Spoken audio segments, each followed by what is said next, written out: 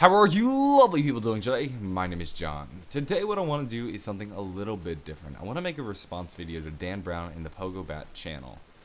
So, Dan runs the channel Pogobat, of course, and what he basically does is run a bunch of community discussions on his channel. At the moment they're discussing YouTube Red and the ethics of ad block. I've been following Dan, I've been following your channel for a very long time now, and I've been a Patreon subscriber, and I thought it's about time I jump into the conversation. This is something that's very near and dear to my heart. I'm quite passionate about YouTube, and I figure as a YouTuber I can give a little bit of a different perspective. So I run the channel JohnnyJ25, about 120,000 subscribers, and over the past couple months I have seen a lot of success, and I'm doing incredibly well for myself. I've been quite fortunate to be in this situation, and as a result I've made a decent bit of money through my YouTube AdSense. That's the only stream of income that I have. I don't do anything else like sell t-shirts or run a Patreon. I just solely run off the AdSense. Now, what I'm doing with this money is holding on to it. However, I'm a senior in high school, and next year I will be entering university. This is how I plan to pay my way through university, with tuitions rising ever higher. This is basically my only way I'd be able to pay my way through college. So this money that I make through YouTube is very important to me. This is nothing new. Whether it be somebody supporting their family or somebody supporting themselves through YouTube, there are hundreds of cases. This is something that's been happening for years. I don't want to necessarily make the argument that ad block is bad and we should shame users into watching the ads. However, I think there's something you're missing. I believe there's a bit of a social contract behind YouTube.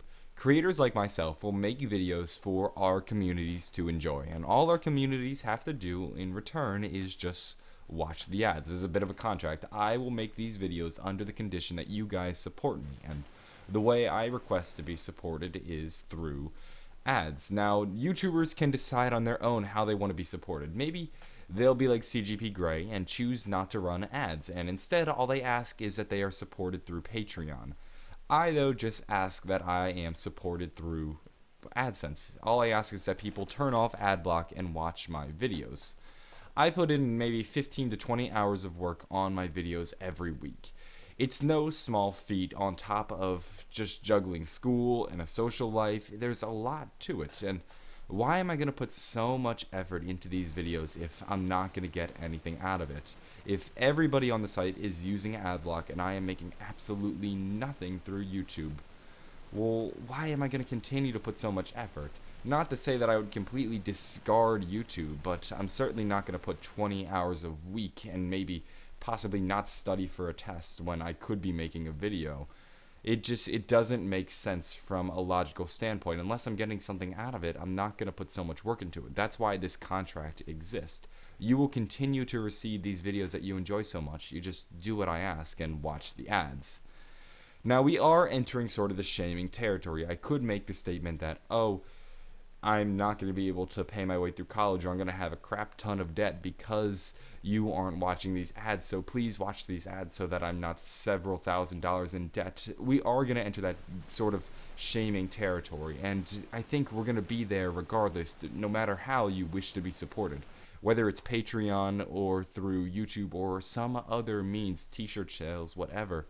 There's always going to be that shaming the user aspect, and I don't think there really is a good way to get rid of it, but just so long as you follow the social contract, I think everything should be okay. Anyway, Dan, that's going to wrap things up for this response. I'm very curious what you have to say, and hopefully I'll be able to jump into more discussions in the future.